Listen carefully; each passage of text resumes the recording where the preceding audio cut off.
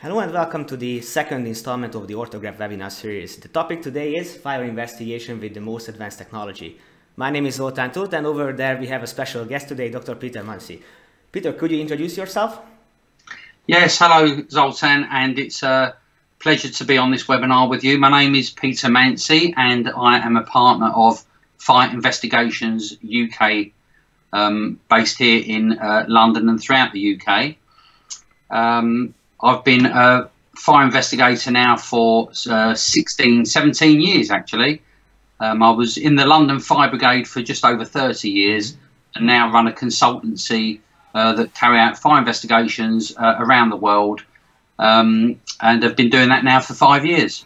Perfect. And I see that you are a very enthusiastic OrthoGraph customer as well. You've been using the software for more than a year now. I am, and thanks to your help and support and your good YouTube videos that help us and all of our team use it successfully. Perfect. So what we are going to discuss during this next 45 minutes is that, first of all, I'm going to show you the OrthoGraph concept. I mean, you and the attendees. I'm going to show what the application, what we have, looks like and how it acts. And after that, you are going to take over, Peter, and you are going to tell us more about how your company is using the application for the fire investigation purposes. And you would also discuss how your company transitioned from pen and paper to something more digital. Absolutely. First of all, let's talk about the OrthoGraph concept, and let's see how it works. What we have here, I mean, some of you might be already familiar with what we have, what we are developing, but just a short recap. The reason why we made OrthoGraph is to make sure that people could document the built environment in a way that there would be no data loss and there would be no missing measurements. We originally made this for documenting buildings for architects, but we realized that there are many other professions out there who would benefit from a tool which could document the built environment into a format that could be reused. And that's where actually you come into the picture, because you would use it for something what we never expected people would do, for documenting fire scenes actually. Now, let me run over what we have here. This is a mobile application, and that means that it runs on tablets and smartphones as well. The reason why we support these devices is that you can just simply take them to the scene together with a laser distance meter like this one, and then you can just quickly measure up the buildings. First thing you do with our software is that you draw the environment the way you see it. Once you have the building drawn, next thing you have to do is just to measure it up. So you don't have to go for the maximum level of accuracy in the beginning. You just have to get something which looks like the real thing. First measurement when you submit it is going to rescale the whole drawing, and additional measurements are going to measure the wall that you are working on. So bit by bit, as you can see, you can build up your drawing. Now, once you have the measurements, the basic measurements, you can even get some diagonal measurements to distort the drawing into a shape that you want. But again, that's not compulsory. So you can decide to work with OrthoGraph a very fast way, but you can also be a little bit slower and more accurate. Every segment what you see here could be adjusted. So all the walls could be adjusted for their length, height, and thickness values. So you can crank up the thickness any way you want. After that, you can add in the doors and windows, because that's sort of, these are the reference points of your measurements. Let's have a door here, and let's have a window over there. These elements can be then moved around and modified, and they could be measured any way you want. So one measurement on the location of this door and one measurement on the width. There you go. Regarding windows, it's the same story, only difference is that now you can even define the seal height as well. Once you are done with one room, you can add another one, and this is where the application becomes more interesting, because if you are working in a very simple drawing, you can just simply tap on the pencil and draw the next location close to the first one, and therefore it attaches itself automatically. However, if you are going to work on a bit more complicated venue where you don't know where the walls actually align, then you can just sketch the components separately, and later you can merge them. So just sketch a second room, add another door just like this, and eventually you can just push it all together. Now, this is the part when the measurement process starts from the beginning. So now you would again make measurements, and if that is a little bit too tedious, you can bring in professional help with this device, this Leica Disto D2, which is going to connect to our application wirelessly via Bluetooth. So that way, if I hook up the two together like this, And if I make now a measurement, let's say from here to there, and I measure from the back of the office to the other side of the office, then the number, what you see on the screen, is going to get into the application straight away. So the same value you can see here. Also, if you have doors or windows, or you want to measure anything else, you can just use the laser to position them, just like that. So it's very fast, it's very accurate. Now, another thing that even at this stage of sketching, you can just simply zoom in to see some certain properties of the room. So if you are just only interested in the perimeters, the heights of the surface values, then that's the way to go. And also you can just pull up an on-site report which would tell you all about the room's properties. Now, once you're done with this survey, you would obviously want to use this data somehow. So there are many ways how you could get this data out of the system for further use. And let me show you a couple of example files so you would see what you can expect if you do a survey with OrthoGraph. So first of all, we have a very comprehensive PDF room book which would get you all the rooms and surface calculations. After that, we would have an Excel sheet which would get you all the numbers, all the estimations, and all the notes that you took during the site visit. Also, you can decide to export the OrthoGraph file into a so-called DXF format, which is favored by CAD users, which would get you the dimensions and the building parts as blocks. If, however, you are more into the BIM sphere, then you can export the whole thing into an IFC format, which is a cutting-edge building information modeling format, which would get you all the dimensions and the shape of the building actually, and the BIM parameters. So every single item here would have the data what we inserted on the scene. Because here's the great thing about the application. Everything you tap on would give you locational information bits what you can modify. So if you add any kind of photos or notes or any length values, these would be here in the application. So that way, and this is where your perspective will be even more interesting. This way you can document the scene as you go, and you are not walking away only with a floor plan, but also with a full documentation on the scene. Once you have everything exported, you can just import it into any kind of application you are working with and keep on using it. But I think it's enough of me talking about what this thing can do. How about, Peter, you tell me what it can do? Yeah, sure. First of all, Zoltan, I'd just like to say that in our business, one of the most important things we need to do is to document the fire scene. And that includes, as well as extensive photographs and video, even laser scanning at times, but it certainly involves sketching the scene from a single compartment, which I will show you in a moment, to something a bit more complicated. And since we started our business 5 years ago, we were trying to get all of our team to utilize the same software, the same drawing package, and there are lots out there, as you well know. And it was when we started OrthoGraph, it seemed a little bit too good to be true that we could actually use a stylus or our finger on a tablet and sketch out the scene and get these accurate measurements. Mm-hmm. And I think all fire investigators are probably born cynical. So we thought we would certainly give it a try, because it did seem like a good thing if we can get it working. Now, like every bit of software, you need to overcome your fear of using it, and like anything, you need to practice with it. And this is where your assistance and the YouTube videos have certainly helped, and our team are spread out all across the United Kingdom and overseas as well. So we sometimes difficult for us all to get together. So we have these similar conversations on Skype, and we've all got through the learning curve together. And we're now moving on to more advanced use of mm-hmm. the app, because there's a lot more to it. The problem we've had in the past, as you'll see in a moment, is we're often at fire scenes by ourselves. So just measuring a normal room can be difficult enough with all the lights on and yes. When it's clean and tidy. But following a fire scene where you've got partial structural collapse, you've got burnt debris in the floor, some of the plasters off the wall, it's really difficult, if not impossible, to do it by yourself. And I know we could use a sketch and a laser measurer and measure it on, but the OrthoGraph application doesn't just save us time, it's a more accurate drawing for our clients, and it saves our clients time. So instead of being there for an hour and a half doing a measuring and a drawings of a scene, you may be able to do it in 45 minutes. So, and you're only doing it once, you're not coming back to the office and then transposing that hand sketch into something more acceptable for a report. So that's why we found it so good, is that we can do this once, do it efficiently, do it accurately.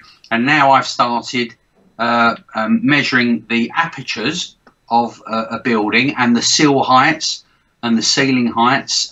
It's absolutely fantastic. And the reason that's important for us is that should we want to do a reconstruction of a fire scene at a later date, the apertures, that's the doors and the windows or any other opening in the wall, even in between compartments, is critically important if you're going to do computer fire modelling, because you need the most accurate data you can to put into that model, and this captures it. The levels of details that we need to capture is, as you'll see in a moment, I'll go through a short presentation, is normally the basic room dimensions in a 2D plan. We're now, not just for practicing sake, but for good practice and good habits, is measuring the ceiling height and the apertures that are available. We're all at a stage at the moment, or most of us, where we will then create the plan drawing and then import that into a Word document, so that we can then use the line drawings and some of the shapes in the Word document to overlay to fulfill our needs. However, working with you, I know we're working on some more items in the library, and we're starting to use those more. And also, as you'll see in the presentation, one of our team just needed to record one compartment, but to practice, he documented all the other compartments on the ground floor to show how they can all be sewn in together and give a good overall ground floor plan. And the next thing we need to do is develop creating multiple floors. So we're getting there, Zoltan, I'm pleased to say, and it's looking good. I'm guessing that there is a learning curve definitely with this one. How about you show us a couple of examples of what you've been doing with the app? Sure. What I've done is I've just put a few examples that I've anonymized for obvious reasons to show you, to get the viewer, anybody's listening to this, the background of what a fire scene looks like if they're not fire investigators but they're interested in the product. But those that are fire investigators will more than appreciate the photographs and how easy it is once they've seen this to produce a drawing. So if you want to go to the first picture there. Yes. And here you can see it's a small utility room, and there is, you can see the fire damage at high level and the smoke, what we call the demarcation line on the back wall, where you've got the soot and then the clean. And you can see that there's some what we call an acro prop, a metal support for the ceiling, because it's structurally unsafe now without that. Yes. And it's a fairly basic small utility room, which if you had to measure that, you know, you're putting a tape measure up against dirty soot covered walls, some bits have fallen down, but one of our colleagues used the OrthoGraph, took him minutes to do, used the laser measure that you recommended, and if you go to the next yes, picture, you can see a basic layout of that floor plan, giving the apertures of the doors, the height, the windows, and he's got the sill height in there as well. So that's a very simple example, but that looks much better in a report than a hand-drawn sketch or something cobbled together in a Word document, for example. And that looks good. Now, he's named that as utility. He could add other rooms onto that, which we'll see later in the show. So if we move on to the next photograph, here's an example of a fire scene one of our team went to examine, and it's outside. It was a restaurant, and this was a canopy covering a courtyard. So this photograph is taken from the flat roof on the neighbouring property, and the next photograph will be over the other side of that picture to the right. There's another bit of flat roof there. So if we go to the next photograph, and you can see it looking back. So there's a lot of obstacles in the way, difficult to run the tape measure down as such. This was in the early stages of us learning how to use it. So what our guy did, if you go on to the next photograph, Zoltan, you'll see a hand-drawn sketch. But what he did is he did that using the laser measurer, and then he came back to the office, which is obviously an option for people to do when they're learning how to do this. And if you go on to the next one, you can see how he's... So that's how it ended up in OrthoGraph. That's how it... Yes, yes. So, but now he's more than competent to do this at the scene. It was just not so common, and I experienced that myself when I first started. The time to learn to do this is not when you're at the scene. You really should practice this. That's, you know, the site visit is not for learning. It's mostly, well, you would use OrthoGraph when you're already confident in it. That's right. And we do understand that there's a learning curve, but that's exactly the reason why we have the YouTube channels or the one-on-one trainings, what we offer. So it's not the best idea to download the application and hit the scene already. I mean, instantly. It takes some time to get used to, because that's a new workflow. I mean, if you look at the thing on the left, you see that it's a whole new different kind of sketching. Exactly. But I think the importance that people need to remember is once you've captured it in OrthoGraph and you can export it and save it accordingly, you've got that data. And what I'm not showing on here, Zoltan, I don't know if you've got something to show people afterwards, is below this drawing gives every element of that room. It gives all the aperture openings. It gives, I mean, this is an outside room, so we can talk about that in another picture. But it gives a lot more data than just doing the drawing. It gives the volume of the room, gives the surface areas. And that is very, very important if you're going to do a reconstruction for a fire scene.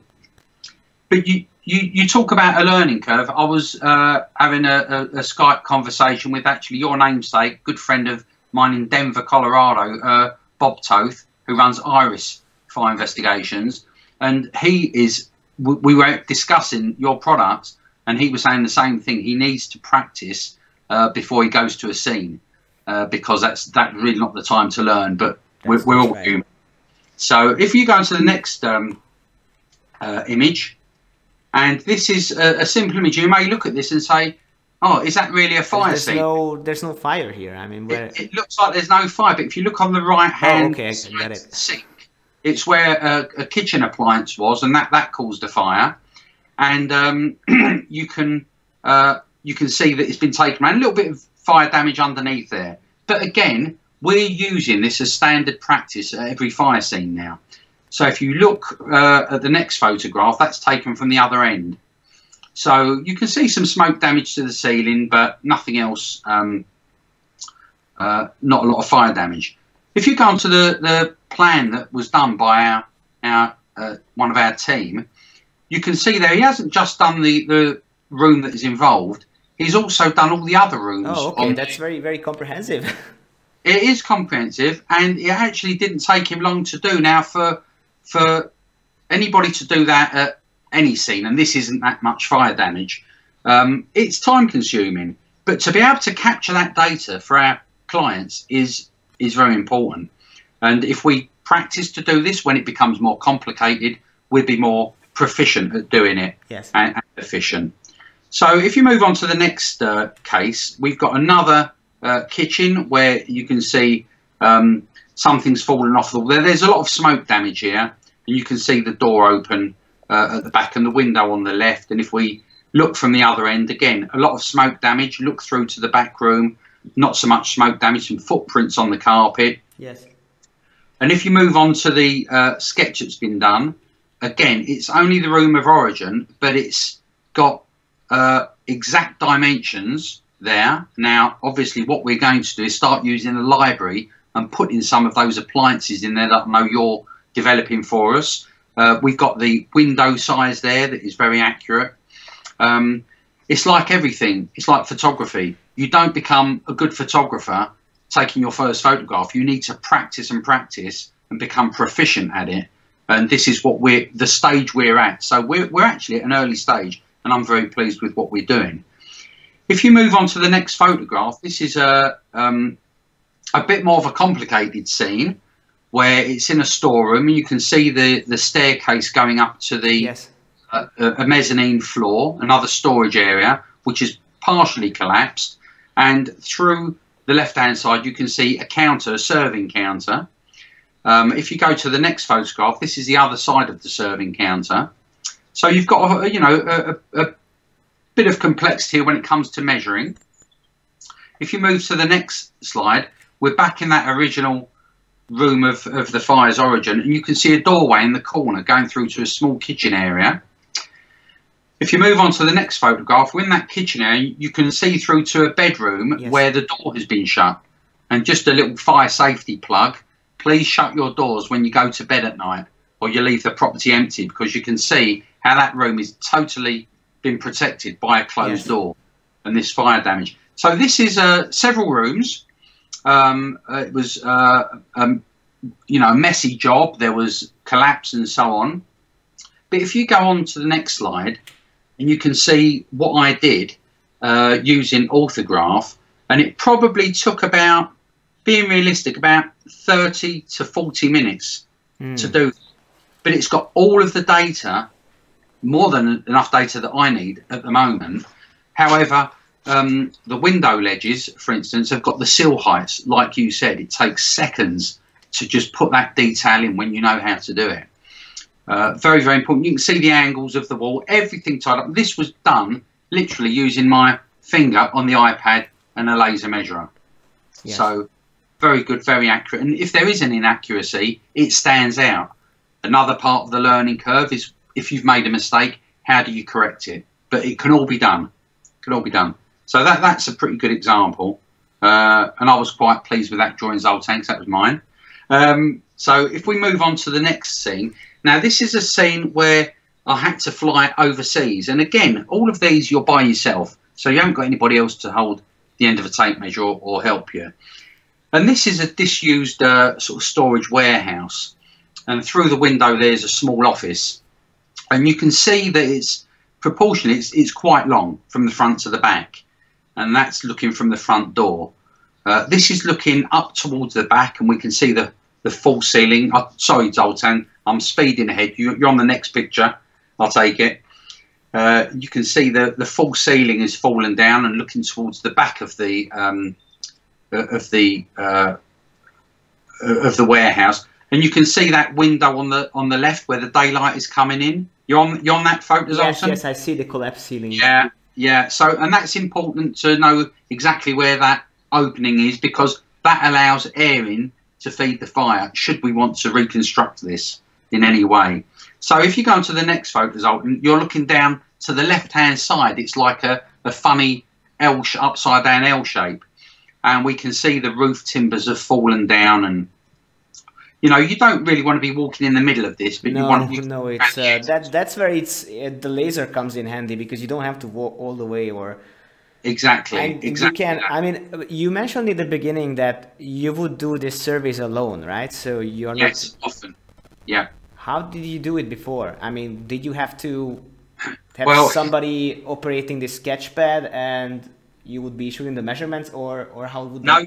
You'd be doing it yourself. You'd use a pad and a pen or paper and pencil, and you would draw the shape, and you would either pace it, which isn't that accurate, so you might pace it sort of 7.5 meters, and it might end up being, depending on the length of your legs, it might end up being 8 1/4 or 6.5. So you know, perhaps it wasn't that accurate, or you'd use a tape measure for the windows, but a lot more awkward and cumbersome. It just took longer and wasn't as accurate. That's the issue. And you then would have to come back and produce a drawing in the office to go with your report. Yes. So this one we're looking at now, again, I was by myself, and I would think if we move on to the plan drawing, it's very simple, but it is extremely accurate. The office is in the right place. I did that as a separate drawing, and merged the two together. We've got the apertures and the door openings, yes, all there. So, and we've got the area, and on the sheet below that I was talking about that I haven't showed here, it will show the volume as well and all the other features that you capture while you're there. That's right. So that's important. So they're the brief examples that I've shown you, Zoltan, so that your audience can see what is possible very inexpensively, very efficiently, and it's a benefit to the client because you're not spending more time than you need to making this documentation. So you said that the clients would be satisfied with seeing this, but can you tell me that, I mean, you are operating a business, so it all goes down to making money, obviously. Yeah. Can you tell us how OrthoGraph transformed the way you were working? So did it, because your working speed would be faster. So how much do the customers see from that? That's what I'm trying to ask. Okay. Well, what the customer will see is less time at the scene. But bear in mind, I just need to say we document things like kitchen extract ducting systems or commercial ducting air conditioning systems, and OrthoGraph can be used for that as well, where you need to draw a room with high level ductwork in it and measuring it, even the apertures for the cleaning access panels. You know, again, you can draw these in and measure them accurately. And rather than being at a scene for 2 hours, taking measurements over a large area, you could be there for an hour. And that reflects on the billing time for your clients because you can reduce that time, offer a more accurate product. And the thing is some of these cases end up in a court. It might be a criminal court or civil court. And when you need to reproduce these sketches or recover this data from video or photographs or your plan drawing, you need them to be accurate. So to be able to go back to something 6 months, a year, 5 years ago and have all this data that's been very well documented just offers resilience to your investigation as well as efficiency, of course. Efficiency. Because especially if you have paper-based sketches, it might happen that you can't send it to somebody else because they might not be able to decipher what's going on over there. Well, there is that. The other thing as well is we needed something that all of our team, our 11 investigators, can all use and offer the same standard and quality to all of our clients. So we have regular clients and new clients, but they get this in much better quality. The other thing is one of our partners is BRE, the Building Research Establishment, where they do computer fine modelling and full-scale reconstructions, or scale reconstructions, but mainly full-scale. So we can export this in a variety of formats, and we can export it into their system where they can take all our dimensions and recreate a computer fire model. And that is very, very important that we have that facility to do that. You mentioned that 11 people are using the app in your company. Can you tell us how did you get them to change from pen and paper? Because that's getting people from changing from something that they know to something that they don't. That's a tricky journey. So, well, it is, and you know, a lot of our team have got various levels of experience, and some are more sort of IT familiar than others. In my former life, I was a mechanical engineering draftsman, so I understand drawings, but this was still new to me to, you know, get my head around this concept. So what we did is we supported each other. We said if anybody learns something new, share it. We have weekly Skype meetings every Monday morning. We all talk to each other, and the plan drawing, the OrthoGraph, comes up on that conversation. And we do encourage them to use your YouTube videos and to just put that 15-20 minutes aside. You know, they're not long, just to learn something new on the drawing package. Photography, documenting the scene with sketches, is paramount, because we say what you leave at the scene, you lose at the scene. that's a good way of approaching it. it's true. I went to a fire scene just this morning, Zoltan, and the building contractors have been in there and taken everything out.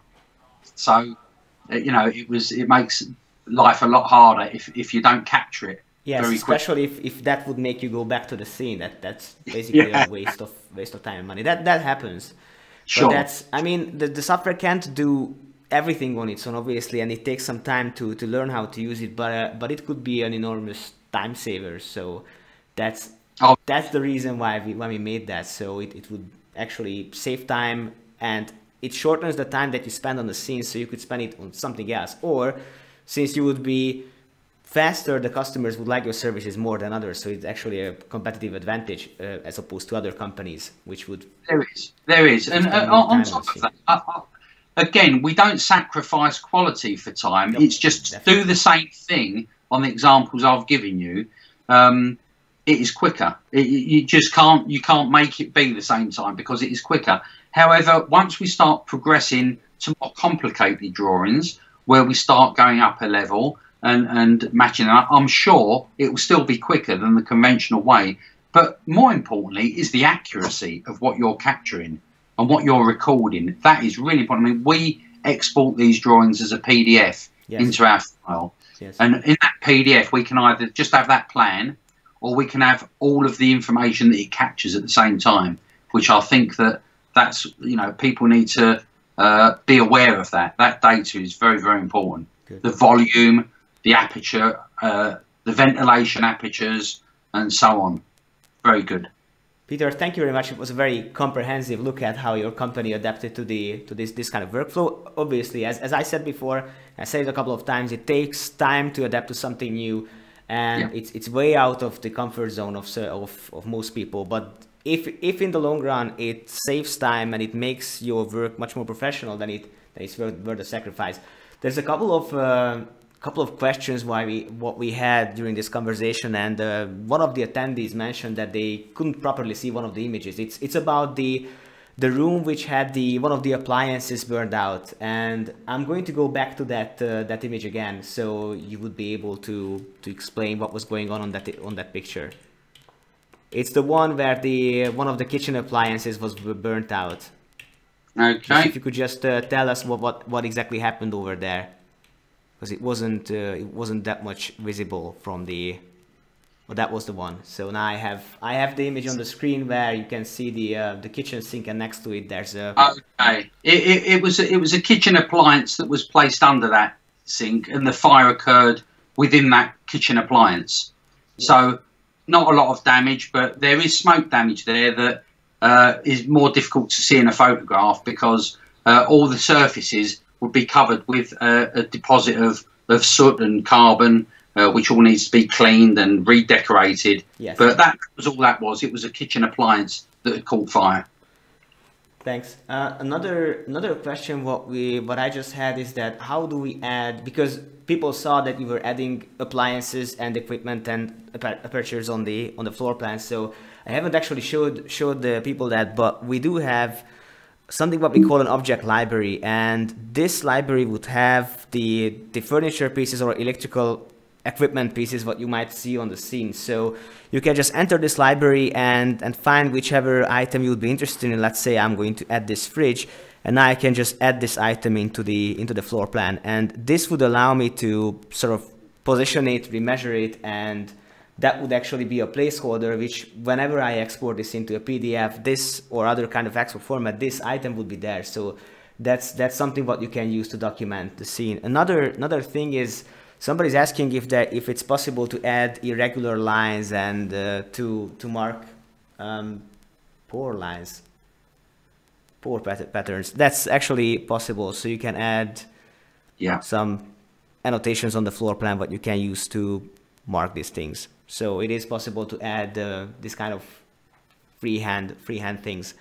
You can also measure those, Zoltan, can't you? You can draw it on the plan like a free sketch line. Yes. And you can measure that. So if you are measuring, when he's talking about a pour pattern, that's if an ignitable liquid, for instance, has been poured over the floor and has left a pattern after the fire. Yes. And you want to look at the size of that pour. then you can measure from the wall certain points to replicate that pattern. So, and that is possible as well. Another question, it's quite interesting. How do you document ductwork when you're on the scene? So how do you document these kind of things? Well, I draw it in at the moment. I'm being totally honest. I draw it in 2 dimensions, but I'll make a note of how deep the ductwork is, and I can use the laser measurer. You just need it to hit the end of the ductwork. So there are some times where it's short enough. I may put a bit of board up, or I may put my hand there. If it's not that long, I can put it up against one part, put my hand up at the end of the ductwork, and get an accurate measurement within the aperture of the cleaning access panel. The measurer is so small you can just hold it up against one side and measure the aperture quite easily. And again, this is something that you can put together in the afterwork. Yeah, it is, and also it's something that I think I discussed with you before, that we need to get to a stage where we're drawing this and then simply showing the bottom surface of that ductwork as a dimension from the floor, because the beautiful thing about the drawings, which I've done since this small presentation, is where you can just convert it into a 3D image, and that's very impressive. Should you need to do that to give some perspective of where something is, particularly ductwork, for instance. There's another interesting question. People are asking about how you can draw individual walls or L-shaped or any kind of weirdly shaped items in the floor plan. Now, this is a facility. This is a feature what we are going to develop. You would be able to, and Peter, you have seen this. You know how hotspots work. Yes. So what you can do is that you can place down these hotspots as placeholders, and then later you can connect the dots in any kind of processor what you're using, if it's CAD or Microsoft Word even, or a PDF editor. So this is a thing for which you can mark the exact position of, and then you can connect these points in some kind of afterwork. That's actually most of the people are asking about custom objects in the object library. If you are able to import your own blocks and object into the object library. At this moment it is not possible. What you can do is that you can resize and sort of customize the objects what we have. So you can resize them, you can position them, you can rotate them, and also by going into the properties you can add certain elements to them. So you can say that this is actually not a placeholder box, but it's actually a light switch or other kind of item. But in the long run we are planning to be able to, so you would be able to create your own blocks or even import them from other applications. So that would be another step, but it's not at the moment it's not done yet. So you would need to work with the library what we have, but based on customer feedback, based on people's feedback like yourself, we are trying to incorporate as many blocks into the application as possible, so most of the client needs would be answered that way. I think it's also worth just highlighting what you've said there, Zoltan, about using the feedback. If people contact you enough and say, you get a lot of feedback, look, we'd really like to see this type of television, yes, for instance, shape. Could you incorporate that in the library? That is something that you could do. And also about the thickness of walls. All of those elements you can open up and you can size those elements accordingly, whether it's the walls, doors, windows, types of windows. So it's very versatile. Yeah, so you can actually customize everything, but then again, it all goes down to time spent on the scene. If you are not concerned about the individual properties of the walls, you don't have to submit this data. You can just go and sketch and measure, and you would walk away with very accurate 2D information. But if you take the time to measure up the ceiling height, then you can get accurate data on volume and other information bits. So that would be the idea.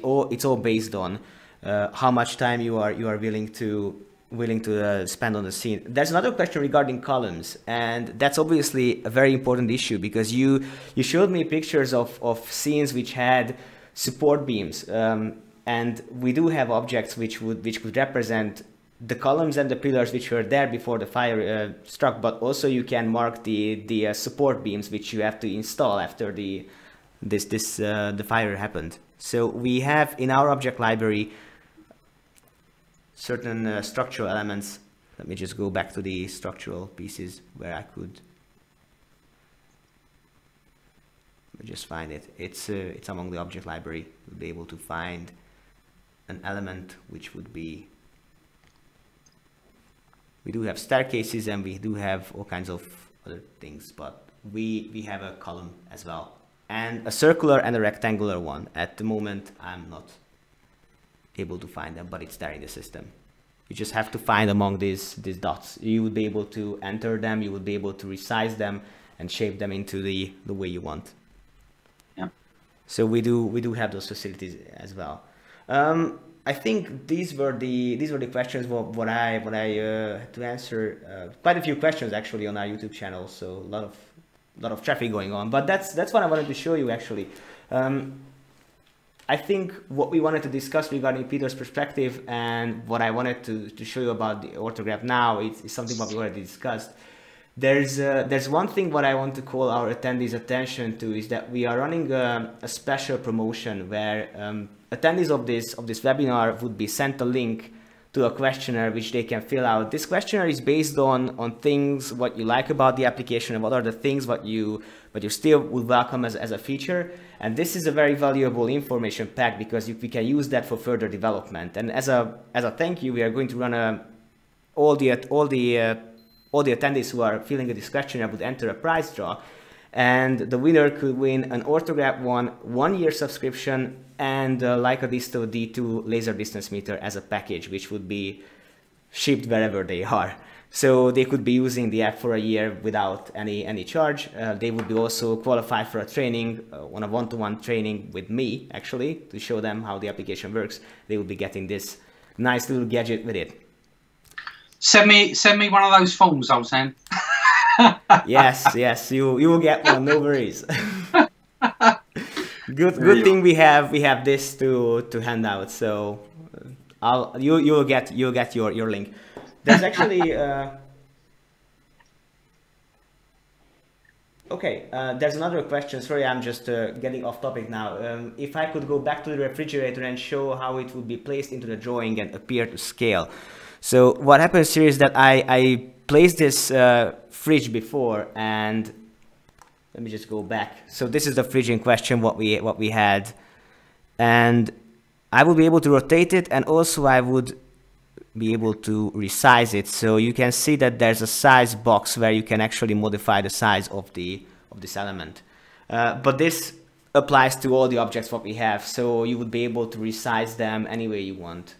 But that's just something what came up. All the objects come with a default size in our object library. You can resize them. Back to our promotion. So after this seminar, you are going to get all the link, fill up the questionnaire, send it back, and make sure that you give us the ideas what you have, because that is what keeps us going. The ideas and feedback what the users have, and all the feedback, if it's positive or negative, would help us to stay on target, because that's the only way we can customize this application to support what you need, because we wouldn't know what exact professions are looking for, but your feedback would be able to tell us.